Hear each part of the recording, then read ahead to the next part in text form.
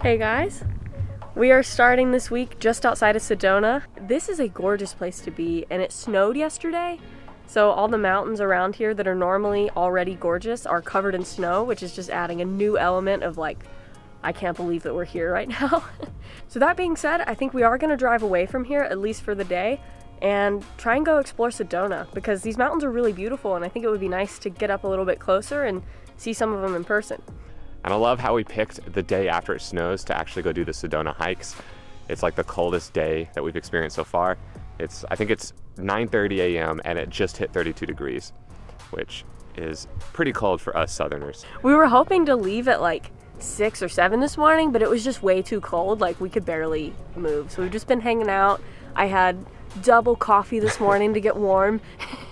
And we've been hanging out just watching YouTube videos. This is a nice start to the morning, but yeah, we're real excited to get outside. We're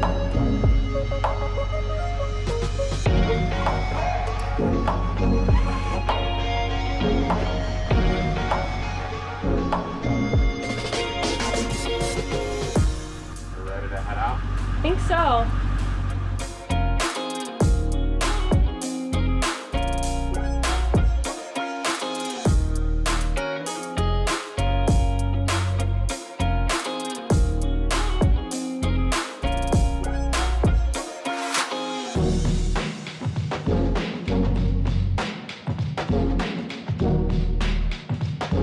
We picked a very popular trail to try and get done today, and there are hundreds of people here. We're having a lot of trouble finding parking, but we kind of expected that to be the case. But we're determined, we're gonna make it happen.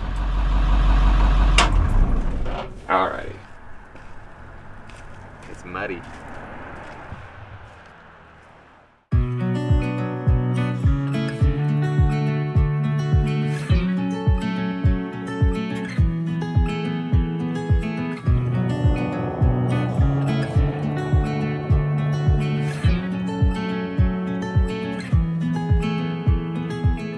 This parking situation is insane. There's so many cars here, and there's an overflow lot that is completely full. We've already been walking for about a quarter mile, almost half mile now, and we're not even at the trailhead. We're not even at the overflow parking for the trailhead. So I actually have no idea how far we have to go yet.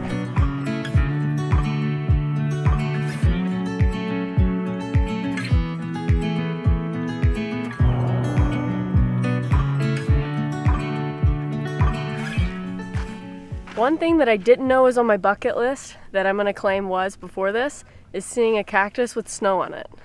I never thought I'd see that in my lifetime. I feel like we could do like an Instagram reality thing here where it's like Instagram, it's awesome view, reality, super muddy.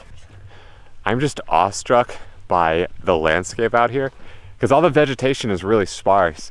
And you know, you can see like the red clay and it kind of looks like a desert, but mixed in between all of it, there's just piles of snow. And then not to mention obviously the red giant mountains that are like not too far away.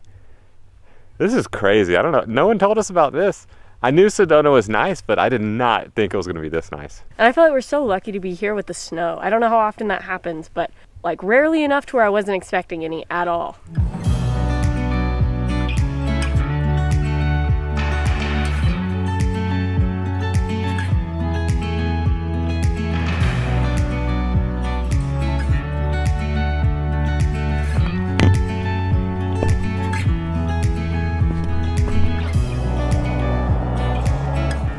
This mud is absolutely killer. You can tell on the ground, you know, between the hundreds of footprints, there's like little slide marks where other people have slid and hopefully not fallen all the way, but I haven't seen any handprints yet. I guess that's what we should look out for. Or butt prints. Or butt prints. I just feel like this is two scenes that you're not supposed to see. Like a winter wonderland and then desert mountains. But maybe we just vastly underestimated what Sedona is like, and maybe this is actually what it's like for half the year. Which would feel pretty dumb, but I like coming into something not fully knowing what to expect. So when we do see it, I am just taken aback. Like, it's insane. Like, we're just walking by what looks to be evergreens. I don't know what tree they are, but you know, they are green. They've got snow on them, and we're walking towards a brown and red and like tan mountain. It's crazy, and we're not even at the fun part yet. Wait, I read about those trees, Jimmy. Yeah, did you? Yeah, I'm sorry to be a know-it-all, but I'm really excited. They're Arizona cypress trees. Oh, okay. So they are evergreens. Yeah, it says that it has bluish greenish foliage. That's cool. So I think that means it's evergreen. Wow, good for you. That's why you bring me. Yep.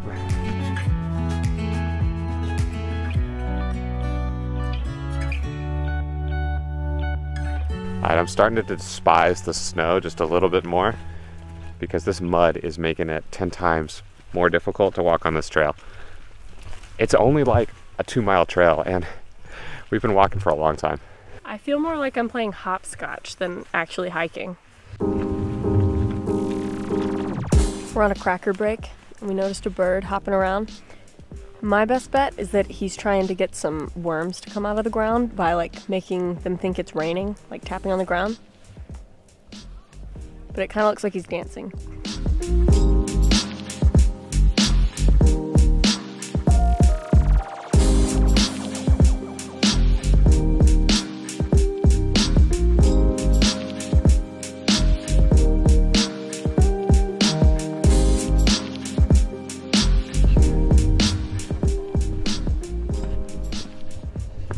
Goodness. Wow. This isn't even the thing people come here to see. Oh, that's it. Oh, that's cool. Have we said where we are yet? I don't think so. I don't think so. All right. We're at Devil's Bridge, which is a very popular, iconic hike in Sedona, Arizona. And we're here on a weekday and it's packed, which I think is pretty normal pretty much throughout the year. This is a very nice hike and I think it's worth it to brave the crowds to see the very cool bridge that's up there, and you can even walk on it, and it sounds like there's normally a line of people wanting to get their photo taken on it, so it's a pretty big deal.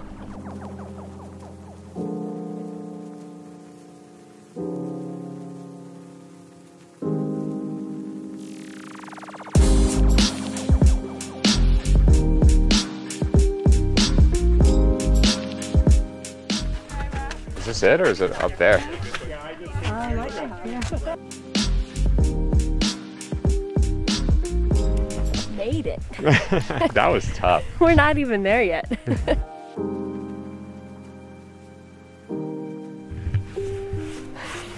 I'm still wiping off my hands, but that's it.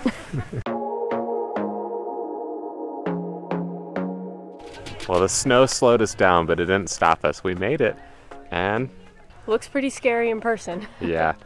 There's a line of about 10 people before you can get your picture taken, so we're gonna hop in that line and see if we can get a cool scenic photo. Happy birthday.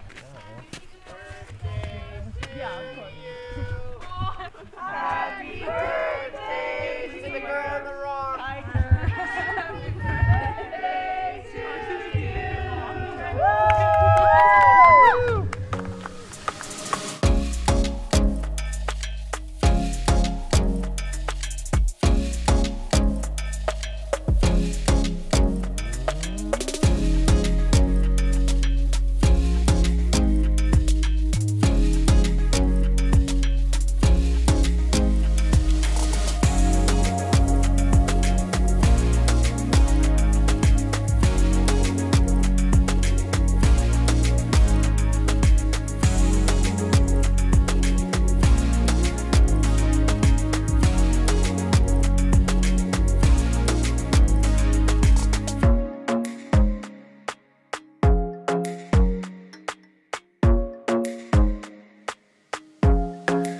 We made it.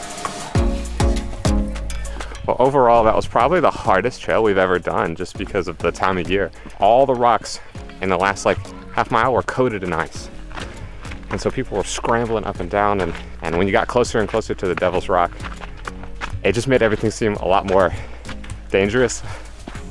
But we made it, we got our pictures, and we didn't fall off. Thankfully.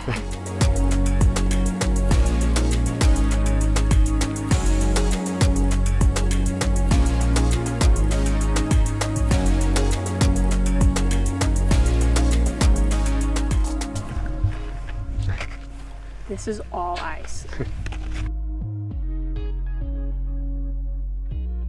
There's like one of those that's real slippery, so be careful. Okay. Might be that one, yeah. That's the slippery one. Okay. You're not free yet, so be careful. Okay, thank you.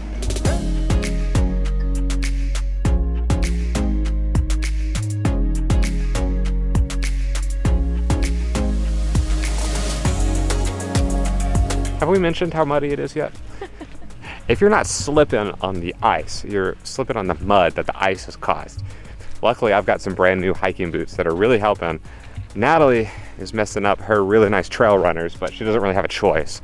So I do feel bad for her. This is what they're for. This is not what they're, you're sinking in mud right now. It's better than like smooth shoes. Yeah, it's much better than smooth shoes. I see some people coming out here with like Nikes and Toms. Oh, those are smooth shoes, right? We're not doing too bad compared to other people. We're walking about a third of the pace though. I don't know, other people are going slow too. I have at least one rock in my shoe. Are you sure it's not mud? My shoes might not be perfect for this. The rest of my outfit is kind of perfect for today because I have the winter coat because it's snowing and I have my cactus shirt on. Kind of a perfect vibe, even though I feel like you're not really supposed to wear any of this stuff together. I spy something green, and it's not Jimmy's hoodie. What the heck? Wow. Why is that just sitting there? That's crazy. Is it a cow? I guess so, yeah. Maybe it's a coyote. Oh, I don't think they're that big. Not the ones you've seen. Certainly true. Alrighty, well, we're back home. The bus didn't tip over while we were gone, which is a relief. That hike was gorgeous. There were a ton of people, but it was still so worth the crowds. And this was a weekday, so I think it gets even busier on weekends. But the overflow parking lot was totally full, and we had to park like a mile away on the side of the road, and there are tons of people around us now that we've just gotten back. So it would have been better to leave early and start this hike really early in the day, but to us it still wasn't worth it because it was so cold, and I don't know if it would have been safe to drive the bus on icy roads. So I think we're gonna leave our parking spot, even though we do kind of have a nice view. We are pretty tilted, parked on the shoulder of the road, so even though it's almost 4 o'clock and we haven't had lunch yet, we don't really want to eat lunch here because it's on such a slant. I don't think it would be very comfortable, so we are gonna drive somewhere.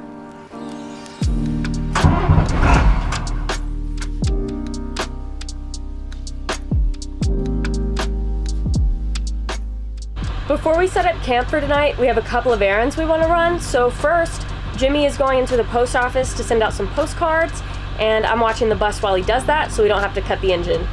After that, I think we're gonna get some gas, and then we might figure out where to park for tonight, which will probably just be the same BLM land we stayed on yesterday.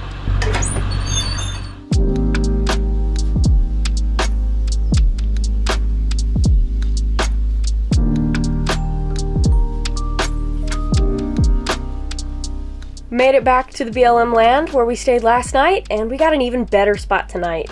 Although it is 5 o'clock, and at this point, I don't think that's a late lunch. I think we've just skipped lunch today.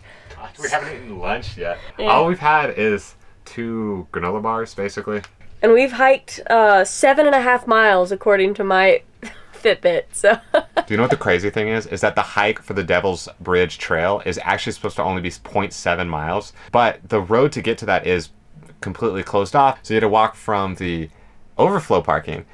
But of course, that one's going to be packed, so we had to walk from the road, which ended up, I guess, being like close to 4 miles one way, even though the actual trail was only 0.7. It was totally worth it, though, I'll be honest. I mind cooking just a little bit less than Jimmy minds it, which means I end up doing most of the cooking, and I'm pretty tired after our big hike today, so I think we're gonna just phone it in a little bit and make hot dogs, but we're gonna try to make them gourmet hot dogs. We're gonna see how far can we go and make these really feel less like a cop-out and more like a nice dinner.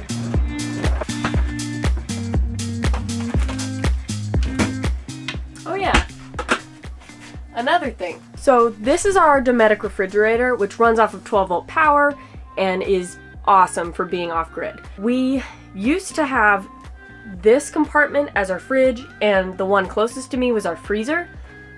But we were kind of having issues with our power, so we decided to try out having double refrigerators. And that has made a world of difference. We are constantly topped off at like 100% battery power for our house batteries since we made the change. Whereas before, we were kind of losing like 10 percentage points throughout the day, even with the sun powering it. So, pro tip, if you're having power issues, maybe try switching your freezer into a refrigerator. It helps a lot. For us anyway. And it allows us to have something that Jimmy and I have always liked to have but didn't expect to be able to do in a bus, which is double milks. So we can keep 2 full gallons of milk on hand at all times. We love it because we use milk all the time for cooking. Jimmy likes drinking chocolate milk and I like putting milk in my coffee, so it's really kind of a nice luxury and a great trade-off for not having a freezer. All right, I'm done with I'm done with my side tangent. Back to hot dogs.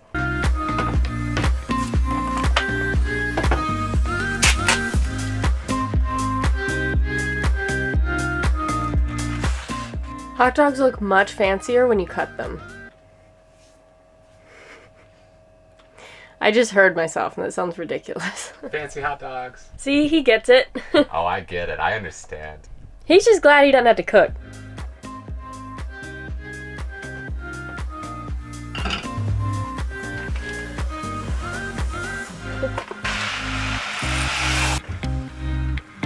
All of our bus windows are fogging up with all this cooking. It's just because I'm working so hard over here. I'm just creating tons of steam. She doesn't believe me. Yeah, I don't think that's it. Yeah, I'm just playing solitaire over here. No! We don't have any internet. Oh, that's true.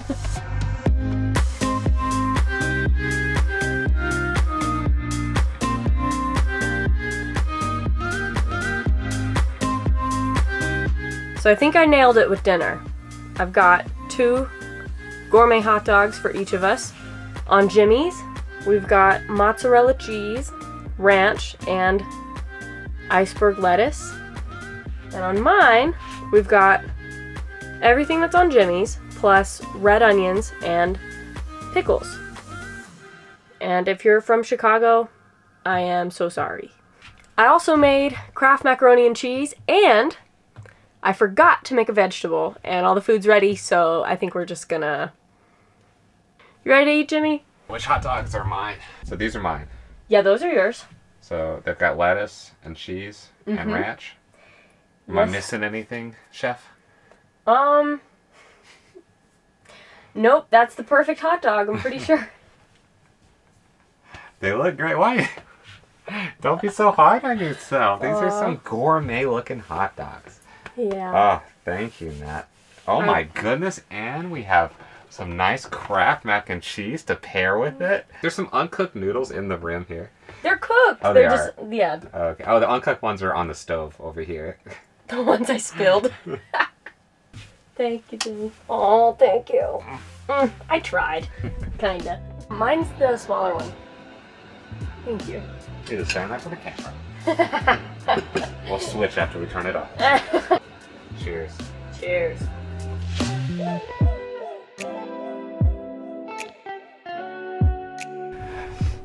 Alright, well, I think we're gonna turn in for the night. Those hot dogs were real good and gourmet.